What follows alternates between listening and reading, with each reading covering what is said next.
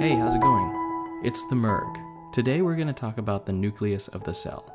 We're also going to talk about the endomembrane system, which consists of the nuclear envelope, the endoplasmic reticulum, the Golgi apparatus, lysosomes, and vesicles. You'll hear this all the time, but the nucleus contains the genetic instructions to produce proteins involved in cellular function. The endomembrane system, however, consists of membrane organelles that work together to process substances throughout the life of the cell. Think of this system as a factory. The nucleus is the most prominent structure in eukaryotic cells. It stores genetic information as DNA that's well organized into small structures called chromosomes. Genes are segments of DNA that are located on the chromosome, containing information for the production of these important proteins that we'll talk about later on. These proteins, by the way, have several important functions and even help identify the cell's very purpose. Whether the genes inside the cells are active or dormant determines a type of the cell it becomes. Chromatin is what we call DNA plus protein that make up the chromosomes, and these chromosomes have the job of passing on our genetic information from one generation to the next. Chromatin can be found either in a state of non-coiled or coiled up, and is surrounded by a fluid called neoplasm. But don't get that confused with cytoplasm. If you look really closely using a powerful microscope, you'll notice a dark spot in the nucleus. What you found in this concentration of chromatin is a region we call the Nucleolus. It's where the ribosomal RNA, also known as rRNA, is made.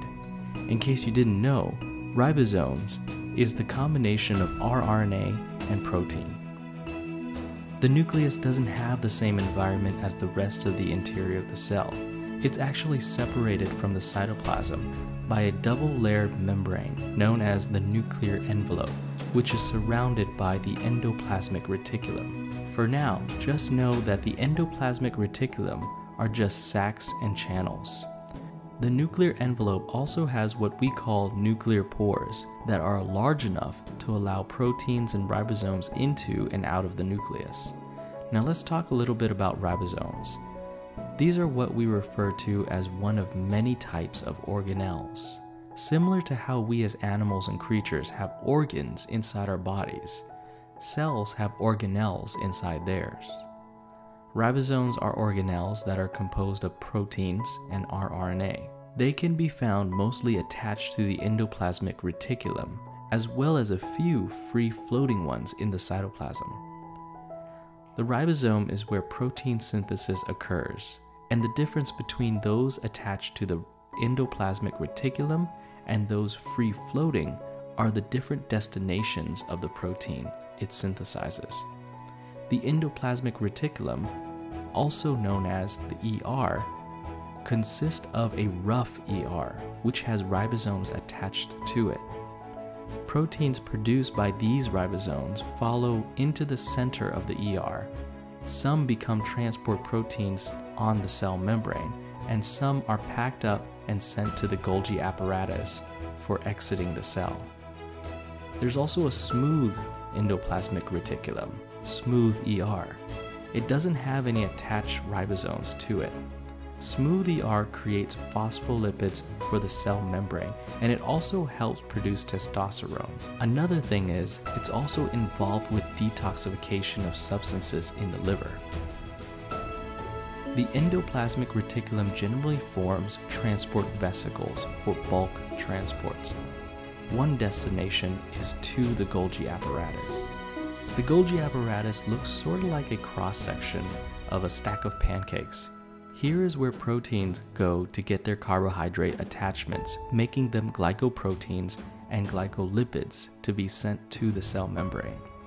You can say that the Golgi apparatus handles the processing, the packaging, and the secretion of important substances and compounds.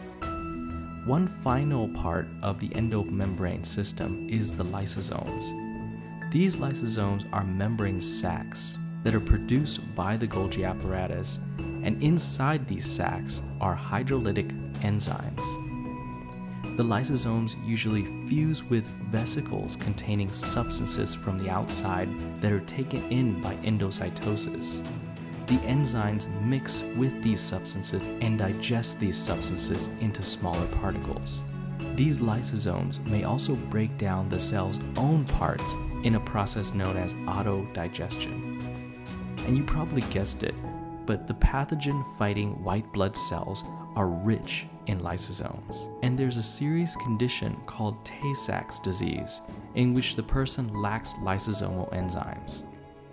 Undigested substances collect into their nerve cells, leading to developmental problem and ultimately death at an early age. Well, that's all for today. If you like my video, please like, subscribe, and share.